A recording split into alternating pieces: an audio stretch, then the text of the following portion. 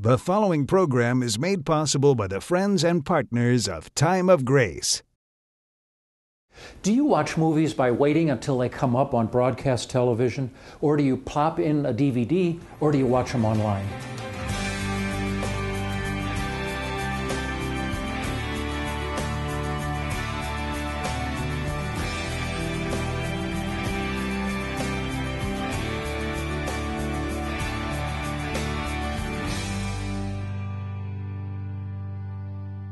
You know, the way in which you enjoy and experience a movie or some kind of video production might just be a function of what age group you are. If you're a millennial age person in your 20s or younger, or if you're a Gen Xer in your 30s or 40s, or like me, you're in the boomer generation or the builders, that senior generation, you might have a very different expectation of the way you interact with some kind of video presentation. I think that really has a lot to say about the way in which you and I experience and interact with the message that comes to us about the most important things of our faith in God's Word. That's what I want to talk to you about today.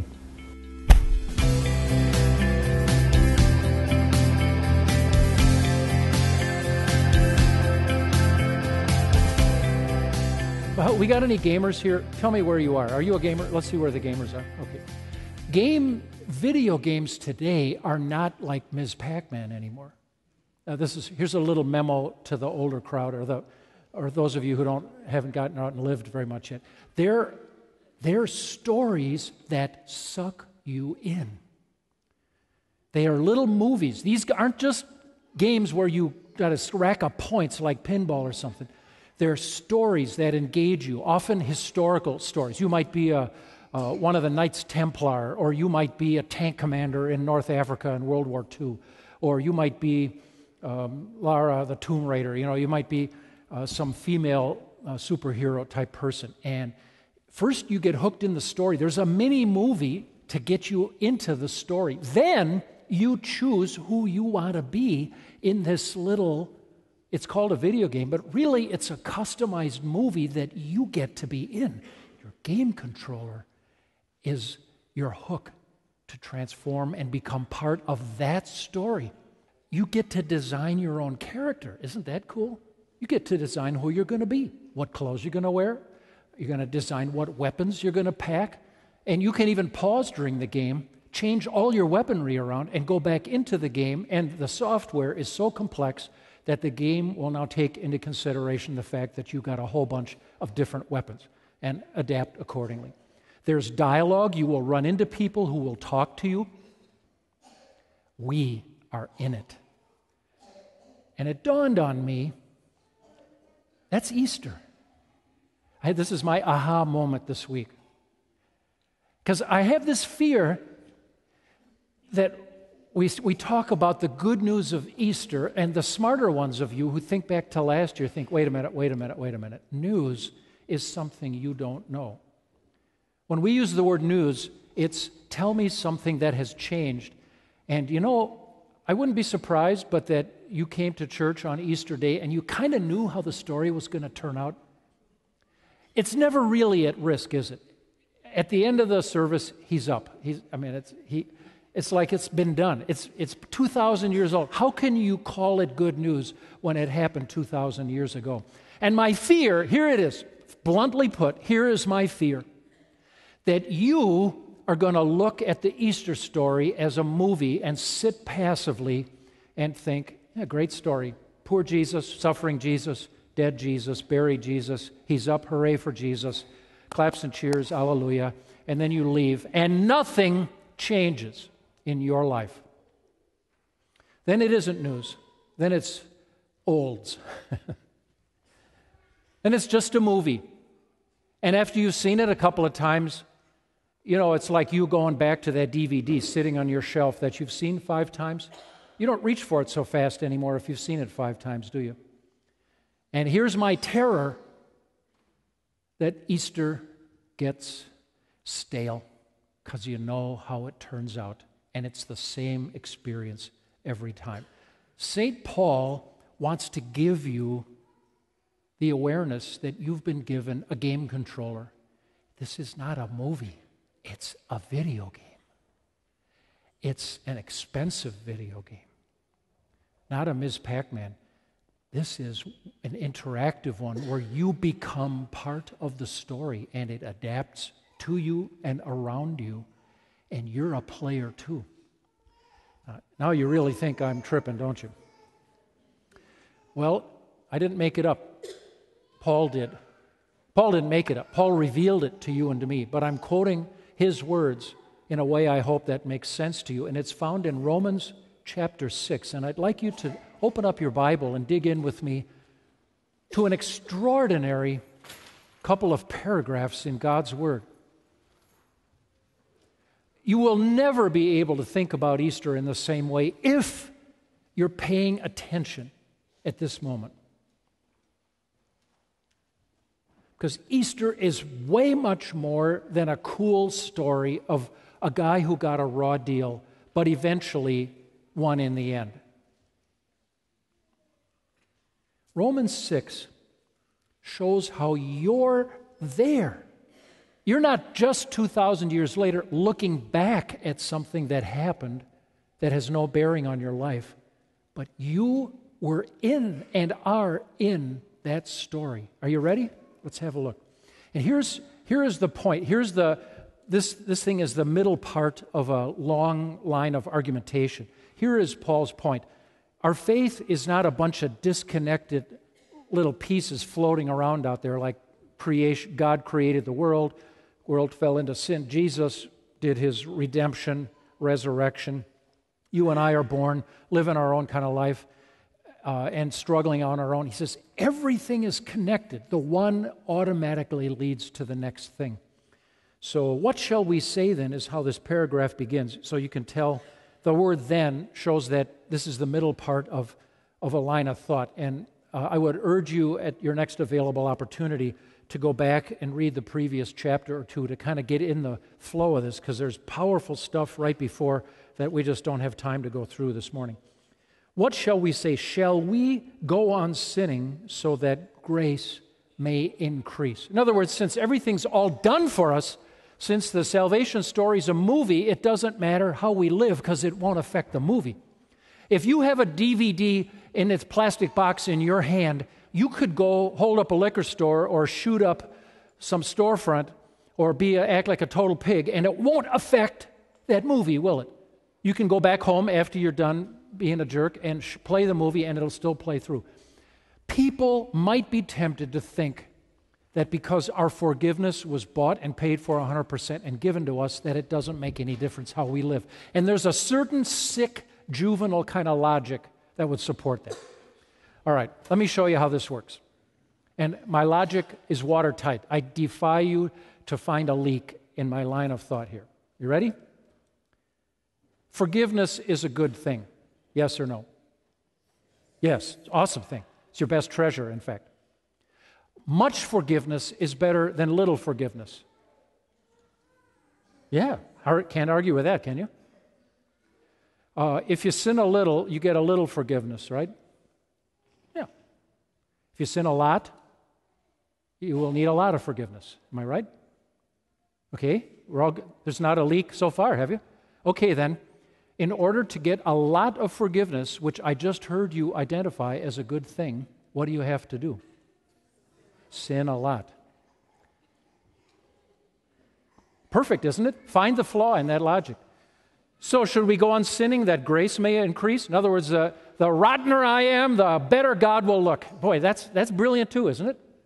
By no means, he says. We died to sin. Hey, that isn't just a story of long ago. You're in it. Do you realize what was going on Calvary? In a way, much more than just Jesus being crucified. Look what all is involved there. We died to sin on Calvary.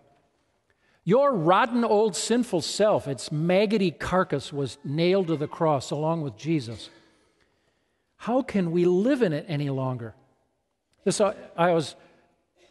frame it in this way.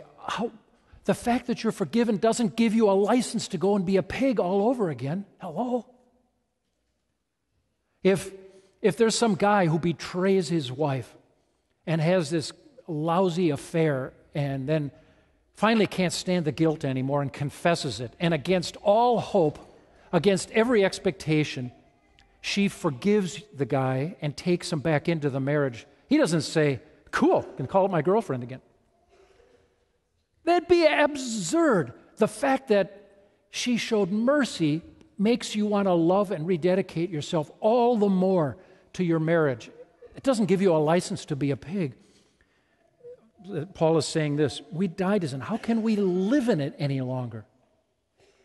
Don't you know, now here comes the three amazing things. Here's your game controller that's pulling you into the game. And you probably didn't know it, but your game controller, and I'm speaking, don't quote me on that. This is just an analogy. But your hook, the channel, the pipeline, the connector that makes you part of Holy Week is your baptism.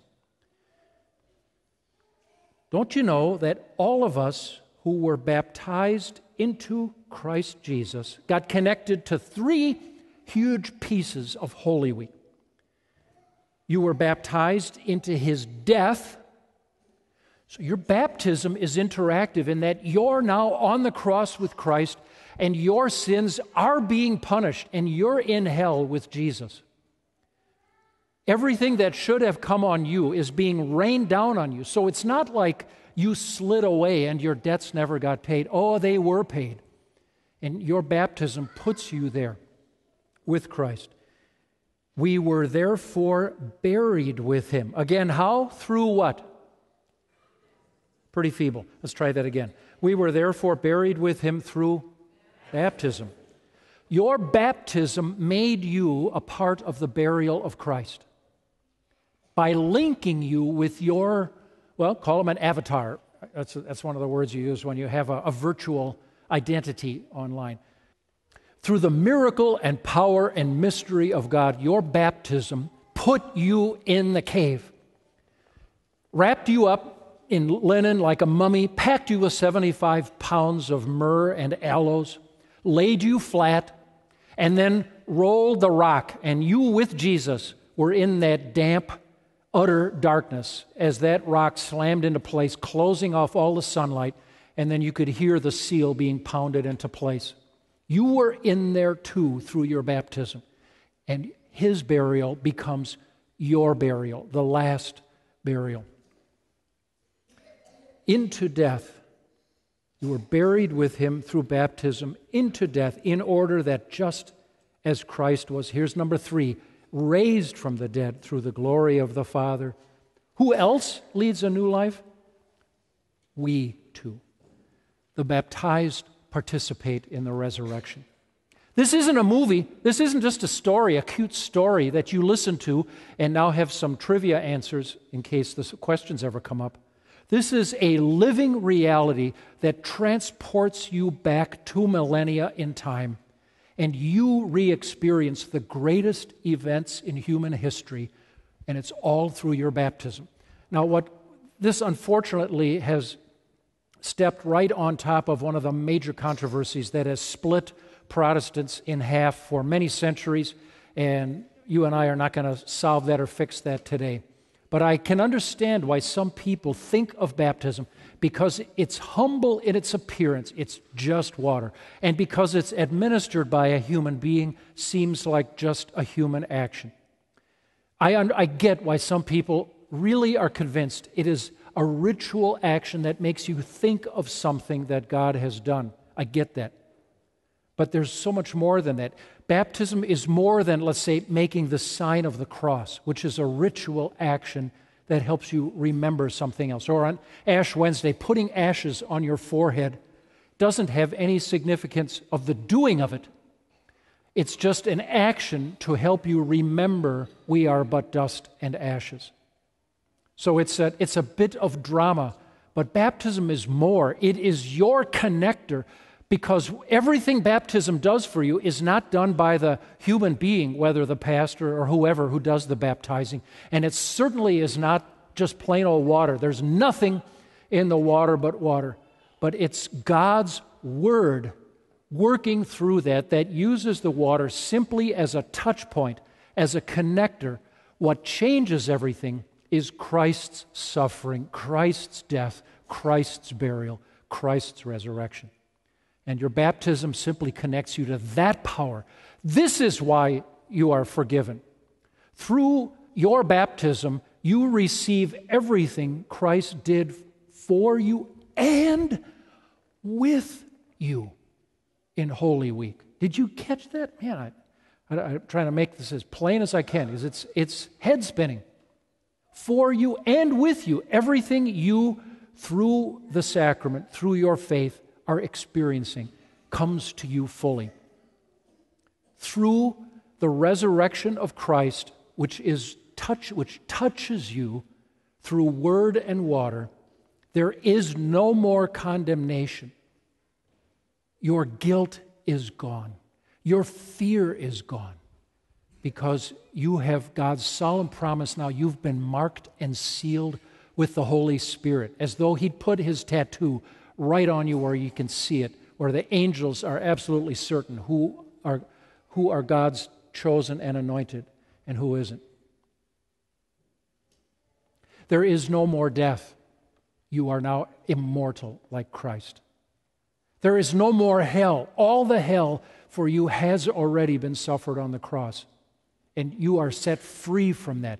Now there's one further point, and this is the point that St. Paul really hammers on. Don't just sit down now and say, well, that was cool. Because now the changes in you continue. Not only the changes from doubt to confidence, not only the change from guilty to not guilty, not only the change from mortal and dying to immortal and endless, now comes the change now, for you were saved not only to go to heaven someday, but you're saved now for God to use in His kingdom building. Because so many people don't fully understand what's wrong with us people, with the human race. So many people don't know what Christ has done to make it right, how to get that rightness, that righteousness from Christ. We too may live a new life. Easter frees us not only from the guilt of sin, but the power of sin too. And the next 3 paragraphs, in very strong language, challenge you not just to think about Easter, but to live Easter. Not just Jesus' Easter, live your Easter. If we've been united with Him in His death, we'll certainly also be united with Him in His resurrection. Our old self was crucified with Him, so the body of sin might be rendered, what? Those of you with your Bibles out, rendered what? Powerless. You need to get it, keep your nose in that passage. You need to know where to find this, because you wouldn't believe it if it was just me telling it to you. Sin, powerless over me? I'm such an old bag of rebellion, and I'm cranky, and I'm lazy, and I left a string of damage behind me in my life, and I'm selfish, and blah, blah, blah. And you think, powerless? Man, it'd be a miracle if I slid into heaven and didn't get thrown into hell. Scripture says sin is rendered powerless so that we should no longer be slaves to sin. Anyone who's died has been freed from sin. If we died with Christ, we'll live with Him. Christ raised from the dead, He cannot die again. Death He died to sin once for all. In the same way, count yourselves dead to sin, but alive to God in Christ Jesus. Don't let sin reign in your mortal body so that you obey its evil desires. Don't offer the parts of your body to sin as instruments of wickedness, but offer them, the parts of your body, to Him as instruments of righteousness. Sin shall not be your master, because you're not under law, you are under grace. This brings us full circle to his argumentation about, I guess I can live any way I want. Now that I'm in the clear, I got my get out of hell free card, I can do anything I want. Wrong. Your heart changes. The old selfishness has been crucified with Christ.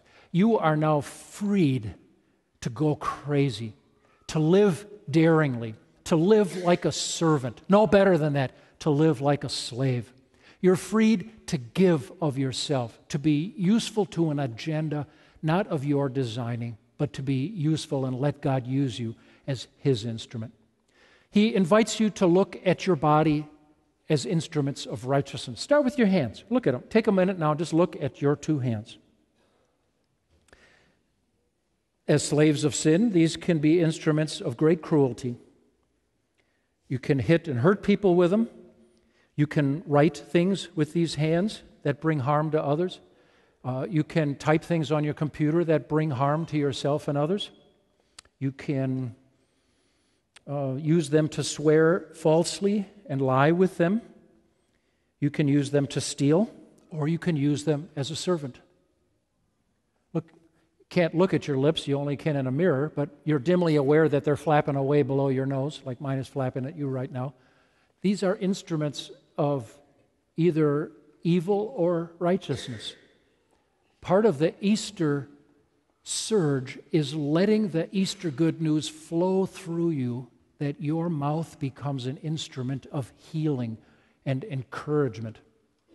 Our mouths often are used to belittle, to ridicule, to put down, to mock, to gossip, to undercut, to start rebellion, to grind away at people's reputations. Instead, let your mouth be a builder's tool, one of the instruments that God uses to build and encourage other people.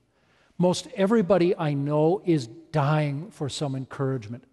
I have never yet found anybody so self-secure that they don't smile a little bit when you offer them some kind words or some praise. We're all dying for it because our spirits half live in despair half the time. Sometimes we're silent. It's not enough just to stop mocking or belittling people, but there's so many opportunities we've had to build people up, and instead we look away or we're silent. And our instruments of righteousness didn't move at all. They froze or thought, too bad for you, sister. Too bad for you, buddy. I got other problems and I'm moving on. I challenge you to figure out in your life how Easter will change the 7 days ahead of you starting now. Knowing that you are forgiven. Knowing that you are loved from all eternity, knowing that you have been crucified with Christ, and your baptism connects you to that story, not as just an observer, but a participant. Knowing your old carcass of sin has been dead and buried, knowing that the new you has burst out, knowing that you're forgiven of the guilt of your sin, but also set free from the smothering power of your sin. How will your life be different for the next 7 days, knowing that you not only know the Easter story, but you are participating in the Easter story? That's what I want you to think about. Amen.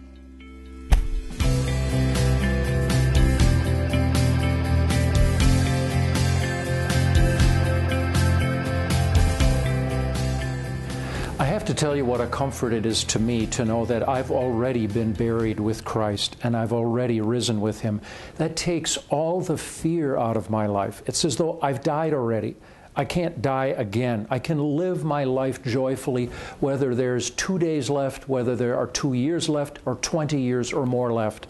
I can live it to the full, knowing that since I've already died and risen, I am immortal with Christ. What a big deal that is. It means that I can live in joy. I can live and tie into God's agenda and not worry that I'm going to be cheated out of some experiences. It means that I can simply live and make the most out of every minute, knowing that I have an eternity ahead of me and there will be plenty of time for everything that is in my heart that I'd really love to do.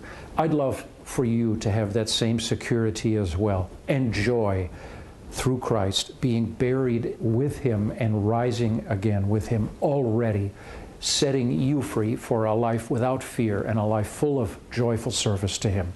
Don't go away. I'm going to be back in just a minute to pray with you.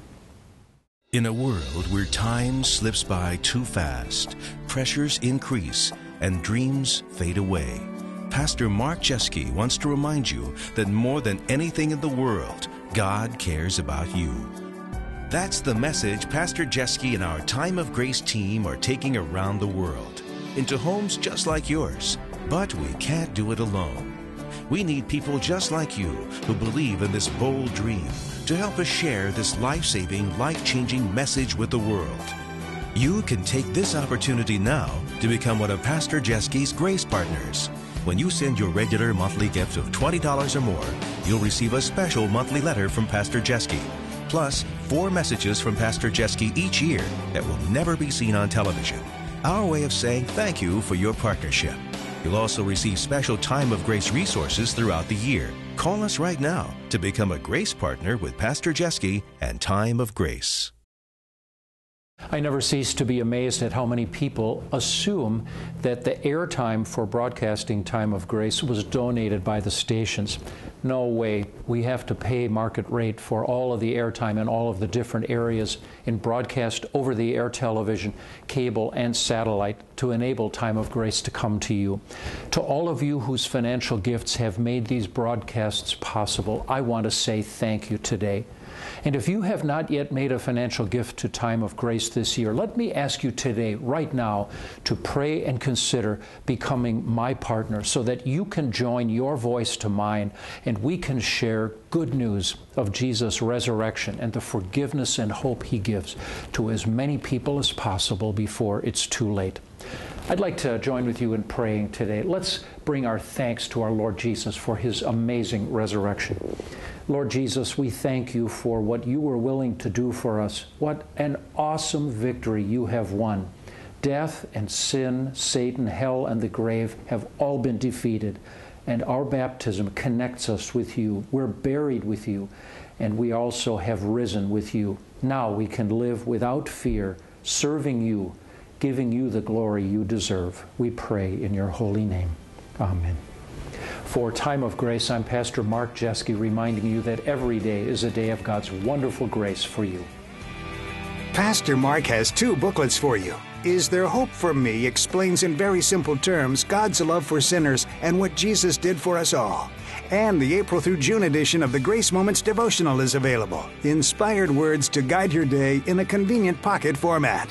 Both booklets are available for a gift of any amount. Request yours by mail at P.O. Box 301, Milwaukee, by visiting timeofgrace.org, or by calling 800-661-3311. And you can add some inspiration to your newsfeed when you like Time of Grace on Facebook. We post Bible verses, photos, updates, and more. Helping you reach the next level of your Christian life is a driving passion for Mark Jeske and the ministry team at Time of Grace. When you visit timeofgrace.org, you'll find more resources than ever, including video extras, social media connections, new products, plus our prayer ministry, all at timeofgrace.org. And pray about becoming a Grace Partner, an exclusive group of partners and donors who are committed to help us expand Mark Jeske's teaching ministry around the world. Just call 1-800-661-3311 or visit us at timeofgrace.org. Thanks for watching. And join us again next time for Mark Jeske and Time of Grace.